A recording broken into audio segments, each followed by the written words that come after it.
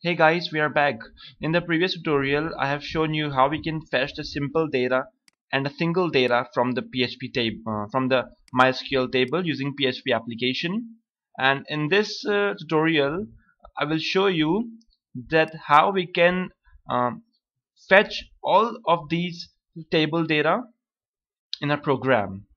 Okay, so we use the coding of the same program. We just save as, right? Okay, fetch underscore multiple underscore data dot php. Right. Um, we just remove these things because we're gonna make this program much more efficient one. Right. So let's do it. So we have done in the previous one something like this. Okay. So this code only fetched a single data, but now we want to fetch multiple data. So we'll be using a while loop. So as you know that while loop is used to fetch multiple data. It is not actually used to fetch multiple data. It's actually used to iterate things. So what we do, we iterate the table here so that we can fetch more and more data out of it. Alright, so what we do now, we go in there, go to the while loop and paste it here. So what does this mean? So as far as this $row has value within it, till then while loop will be executing. Okay, so what we have now, we have $row that will be changing its array values again and again.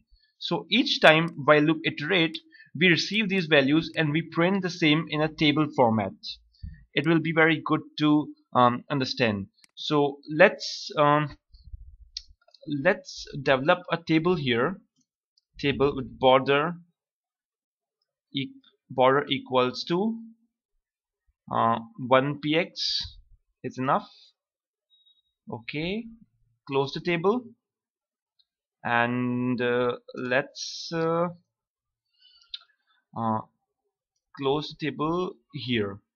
So anything within this while loop will be printed as table row and table data. Okay, so first thing we have to do now, we have to fetch the elements out of it. $id, oh sorry, $username equals to $row, the second in first index,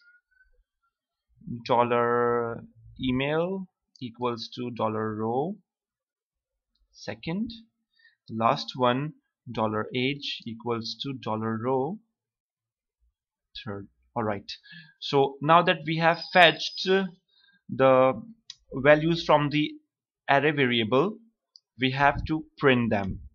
So this is tr write echo tr close, echo td start, td close, and within these we let's leave it for now. Let's just copy paste it 4 times because we need 4 table datas. So what we have to do now, we have to append these things and we put here $id. Now PHP has a very smart engine, and anything we even if we put anything in curly braces, even if they are within the double quotes, it prints the value of the variable itself. So it's quite smart, isn't it? So we don't need to close the double quotes again and again, and we do not need to put appending operator again and again. So it's a very good advantage of PHP. It's a very good thing to be used in PHP. So I hope you got what I'm saying. Okay, I'm so sorry, we have put id on the second number, So let's just put it on the last. Okay, now another curly braces with $age as last element. So that's all for this code. It's quite simple. Let's see if we have any errors. uh, just we have to put fetch underscore multiple underscore data. Okay, you can see that the values are being fetched successfully. Alright, so we can see that there are two values now. Okay, and two values in the table, so there are two values here. What if we insert one more entry here, the name PHP by fire 3, and the email address add as aaa@gmail.com. These are just dummy emails which I'm putting. Age is 23, go. So I do not need to change anything in the code itself, I believe so. So let's just refresh the page. Refresh. Yep, and we have got the result, and quite a successful one. As you can see, as soon as we have incremented the table, added a new entry, it has updated by itself.